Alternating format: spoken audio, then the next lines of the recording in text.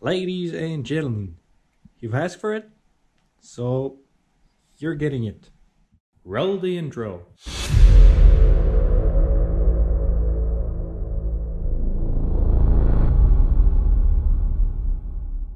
And I'm surprised that so many of you voted for the Snowmobile collection. I just really wanted to know what you guys were interested in, so there you have it.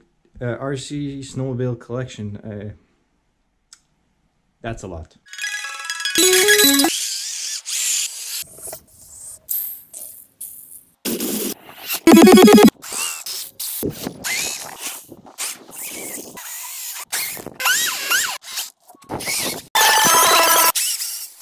That's a lot. I really have way too much of these. It took the entire table, and you'll see. So I decided to place them in order in which they came, and most of them are very close to be a working order. So I will go through each one of these and talk to you a little bit more about each one of them, so that you know a little more about each one of them as we go. If you have any question, post down below. I will do my best to answer every single one of them, if they're not repetitive or something like that. So let's start with the oldest one. This you might have seen before. If you have, thank you so much. This is the very first snowmobile I've ever done.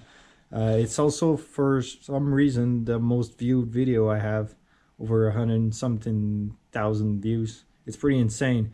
So this snowmobile was my first actual attempt at making a track that would be able to handle the kind of power I was going to put through it. It had originally a Taken motor. I have no idea how many kV or whatever it was, but the motor was really strong enough to blow the track off. It would just jump over the drive drum. So what I did is I tried to make the drive drum and improve it with the antenna little pieces and all that. Really didn't work all that well. These were wood sticks for barbecues and stuff like that. And you know, wood and water and humidity really didn't work all that well. But oddly enough, I never broke one of them. It's like you can see it almost. They chewed up a little bit, but they never broke through, which is surprisingly interesting in my opinion. And the track was from these little Tonka bulldozers that you could, you know, we all had one when we were a child or something. And it was just a aluminum channel that was a C-channel that was bent to make a suspension. And it works surprisingly well for how rudimentary it was. But of course I needed to have a better transmission, because I just tweaked the motor just a little bit so you could still use the stock transmission. It wasn't the best solution in the world, so I went to the very first time I made a gearbox. Don't know if I'll be able to do this one hand. So in there was just a single gear, and well, actually there was 3 gears. Middle gear here, middle gear here, and the bigger Traxxas gear here and a bearing. So 2 metal gears here. It wasn't not the best idea in the world, but I guess it got me where I wanted to go. And it was a great first attempt, to be honest. You know, 3D printing was not really a big thing in, like, what was it, like 2013, 2014? Wasn't really a big thing. So I commissioned a company in the US to print this for me, which was I don't remember the name, but they made a gearbox for me. There's still a video on it, I believe, on my channel. A couple of years went by, and eventually I decided to make a RMK. So that's the very first series I make on my channel. It was basically the RMK original. And a lot of people told me after it broke down that I should rebuild it. And you know, for a long time I decided not to do it for a couple of reasons. One of them is it was pretty beat up, and I could salvage another frame for another snowmobile and pull it all back together, but it was originally all aluminum before all 3D printing and all that, so most of it is like glued together and not really optimized. So I would really have to start all over, including the tunnel and the running boards. So I don't know. If you really want to see the RMK back, just let me know. I'll do my best. Here's the thing. Okay, let's do this. I'm gonna do my best to make pretty much every single one of these running by the end of the fall. So before the snow comes, except for a couple, like this has never been more than just a tunnel. I'll get to it in a second. But most of them are very close to be working snowmobiles. So I'll do my best to get as many snowmobile working before the end of the fall as possible. So it could be a good idea to do a comparison. Just get all the snowmobiles and do a hill climb and see which one is the best. Anyways, enough talking about these two sleds. Alright, third sled. This was and still is my Rush drag sled. What I mean by drag sled is that it has a shorter rear skid and it has a unique suspension as well. Let me try to... It's made in a different way. There's only one spring because, you know, at speed it doesn't really need that much suspension if it's on flat ground like ice or something like that. And I didn't have the wheels that I was testing for summer, and the suspension was actually very nice, and it's probably one of the very few Rush that I have that is completely working as of now. It has all the electronics, everything is working on it, so this one is probably going to show up in a video, possibly in the comparison of all these sleds together. So it's not made for deep snow, but I mean the track has some studs, so in the ice condition and stuff like that, it's actually pretty good. Alright, moving on. This was my first big scale 3D printed project. It didn't go anywhere. The plan was to get that track, which is the N2G snow conversion for Baja 5B or stuff like that. I bought this a very long time ago. These are two tracks put together, and it was, you know, you always base your design on the biggest limiting factor. So the limiting factor, in my opinion, was the track. It's a great track, but it's surprisingly heavy and it's difficult to turn. So my plan was to make that entire snowmobile a big, like, this is almost a quarter scale sled, but it didn't go anywhere because, you know, I wasn't satisfied with what it looked like. It's a very rough, pretty much all around, so I wasn't satisfied with that. So then I contacted my cousin. I said, man, let's do a Ski-Doo, because nobody made a Ski-Doo G4 at the time. So moving on to this one, my plan was to make a 1/7, 1/8 scale. These are all 1/7, 1/8 scale, depending on who you ask. They're actually like 1/7, 1/5 scale, doesn't matter. They're all the same class. So the plan was to make it very simple. I didn't have big plans on it, for it at the start. It's really rough, pretty much all around as well. But, you know, there's a few things stood out from the start. These are pretty much the same looking suspension as in the G4, just made a little different. And servo pretty much goes in the same way, flat, low center of gravity. And it used the RMK and Yamaha transmission. It's pretty much the same thing. And the Ski-Doo tunnel, like the yellow Ski-Doo. Anyway, we'll talk about this a little more later. But I didn't like the way it was going to, and the suspension was my limiting factor. I couldn't find something that was good, and I pretty quickly ditched the idea of that scale. And I was like, if I want something really cool, that would be, let's make a 1/5 scale. So these are just parts of the original 1/5 scale. It doesn't even have a serial number back then. There's not even a hole for the headlights. So, well, there was a hole, but there was like no holes here for the headlights. That was the first blue prototype you saw. Well, even before that blue prototype, these were some of the few first parts. And something really cool I wanted to do from the start was to have a little suspension so that when you open the hood, it would like pop out like this. But it didn't pan out because it would catch up on here and it wouldn't work properly with the geometry it had. So I decided, let's not include this thing. It's still possible to add it, but it wasn't working, so I decided to ditch the idea. It used a simple Lego air shock. It was surprisingly smooth, but that idea didn't pan out. But it wasn't really a big problem just to take the hood off completely like this. So that's why I keep going with that one. And then after a few testing, the machine was getting pretty dirty with like grime and dirt. So I was like, oh, let's make another one.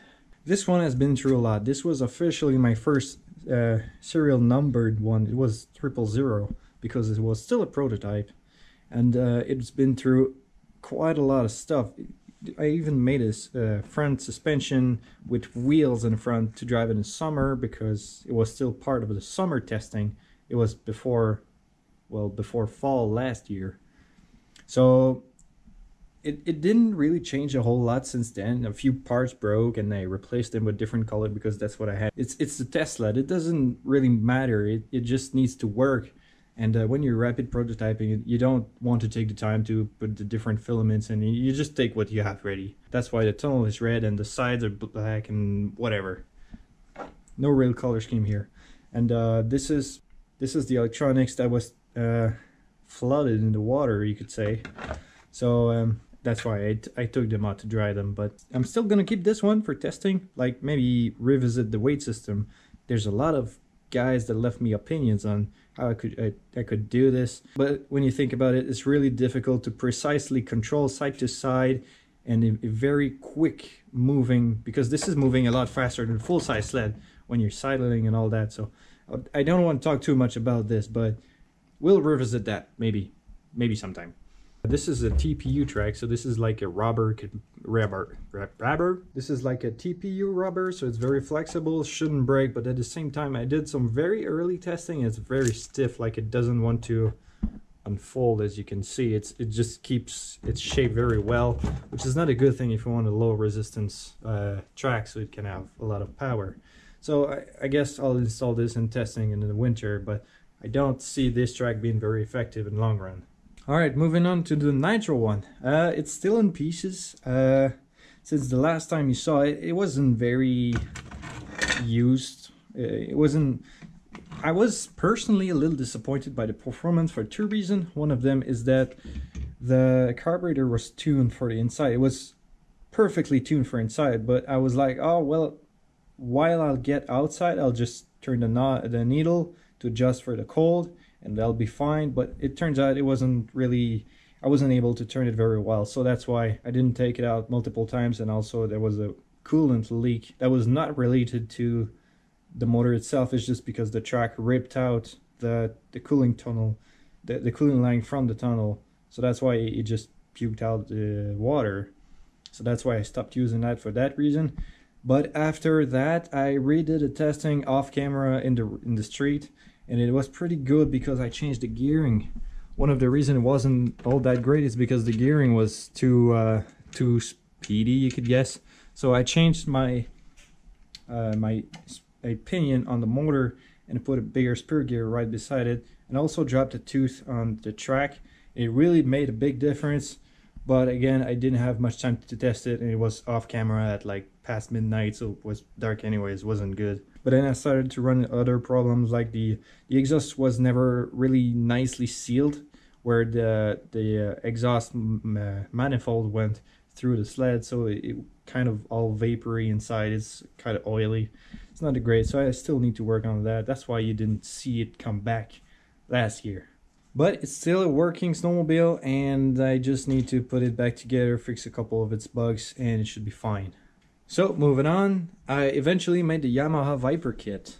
This one doesn't have everything, because you could fit the same durability kit from the Polaris to the Yamaha Viper, but you need to change the bulkhead and the skis and pretty much everything in the front.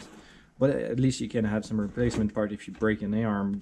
But it has the new skid with adjustable tensioning system, and also the heavy-duty pedals. So this one is going to do an appearance pretty soon when we'll get snow, to do comparison against pretty much every other sled you see here. And then comes the summer. And then I spotted these two great units. I first found that one, but I was like, they came in different edition. This one is 27 megahertz. You can see the huge antenna, and this one is 2.4 gigahertz.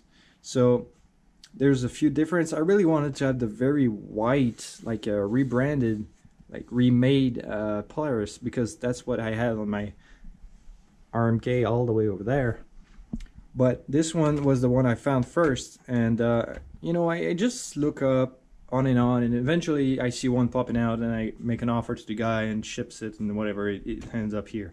So I've two brand new, pretty much never touched snowmobile. Might be a little defect here and there, but they're pretty much brand new. And I want to keep one of them for the record as like the original, like where it all started. But maybe I'll salvage one of the frames for this and put it in the RMK. But at the same time, I don't really want to break the look of it. I'll think about something. Don't worry. Then moving on to this one. I didn't want to show you right away, but I guess I'll show you anyways. So this is my test platform for the Arctic Cat Alpha. As you can see, it has a monorail alpha scale. Oh yeah. But I don't want to show too much because it's still a work in progress, and suspension is not like it's rubber band suspension. The goal is to be as simple as possible, like very few parts, just plug and play and assemble. It's pretty simple. That's the goal. I don't know if it'll be able to do it. It's still missing the entire body panels and stuff and seat, and but the main frame is there. So still work in progress, coming soon. This was very difficult to find. I actually stumbled on Facebook and eventually just front page marketplace. I saw one of these. This is an awesome unit. I really want to do something with this, but I have too many sleds. I don't know what I'll do with this just yet. But I really like the video on the Do Rev. This is the Do Rev. This is not the Gen 4. This is the Rev, the original Rev, or not the original, but you get what I'm seeing here. I'm calling it the Rev. This was an awesome snowmobile, and when I did the conversion, it went surprisingly like a BRP. You'd be surprised how much these two separate machines are similar to their real counterpart. This one has a wider track by 1 inch in real life, but it really made a difference. These one they get up and do a wheelie, while this one just I don't know, it floats, it hovers. I don't know. They really do like their own thing, and it's pretty surprising. Anyways, that's pretty much enough for this one. Still pretty much brand new. I have the transmitters for all of these anyways. Getting into uncharted territory because I've wanted one of these snowmobiles for a very long time, but you know, they're very big. I mean, of course they're 1/5 scale, but they look a bit bigger than 1/5 scale because my Gen 4 looks pretty much the same size, and this is like a short tunnel while mine is a long tunnel, long track. But this is, I mean, this is a huge machine. The guy I bought it from, he started modding some of them. This one is almost pretty much stuck, but he put both tracks together so he could attempt to make a long track. I'll see what I do with this. But I have two of these units. This one is pretty torn up. Doesn't have much in here, but you can see how much space there's in there. Look, this is my hand. These are huge. I have big hands. This is like 2XL hands. Anyways, it doesn't really matter. So these two sled, not quite sure what I'm doing with them just yet, but I'll keep an eye out for this. I'm probably not, before you ask, I'm probably not going to do a conversion kit for these because it's pretty much impossible to find them. And it's not really worth my time to doing conversion kit for, I don't know, 10 people maybe. It's not worth it really. So probably not conversion kit for these two. You could probably fit the conversion kit for this or this into this with a lot of patience and time. I'm just, yeah, I don't have the time myself. Anyways, we'll keep going. Have you seen one of these in person? Nitro Snowmobile. The only manufacturer that actually made a remote control snowmobile that was half decent, apart from, you know, the Arctic Cat from Jordan Crop, I think. I'm not too sure, but like to complete the entire collection, that's the only snowmobile I'm missing is the Jordan Crop Arctic Cat. But I mean, I don't have like $20,000. I don't know how much they're worth, but like this is probably the next big thing because they're one of the only companies that made a snowmobile. It has some interesting hardware inside. So it has a nitro engine, a bell driven. Yeah, bell driven, would you believe? There's pretty much nothing complicated in something like this, and you can see how much space there is. Like I could put my hands here, and it's huge. And that motor is at 0.21, I believe. You could probably fit it I don't know, 0.32, 0.38. I don't know. It's a lot of space in here. But yeah, I'm really curious to compare this snowmobile to pretty much all of the snowmobiles you've seen before that, and I can't wait to see what it does. Oddly enough, that snowmobile was not too far from me. It was probably 2-3 hours drive from my place, which is surprising because I live in the middle of nowhere. And it's been maybe started once or twice, he told me at least. And it's a very clean unit, not much driven, and it's a surprising unit. Yeah, I'll probably do an in-depth video of this later. Maybe if you're interested, just let me know what you'd like to see from these machines. All right, enough of that one. Let's talk about Schottky. Oh yeah.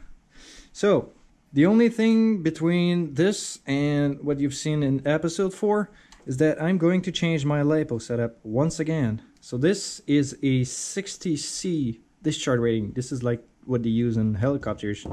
So the previous one was probably a 45C. So this should supply a bit more amps, which is good because my ESC can take it and the motor can take it.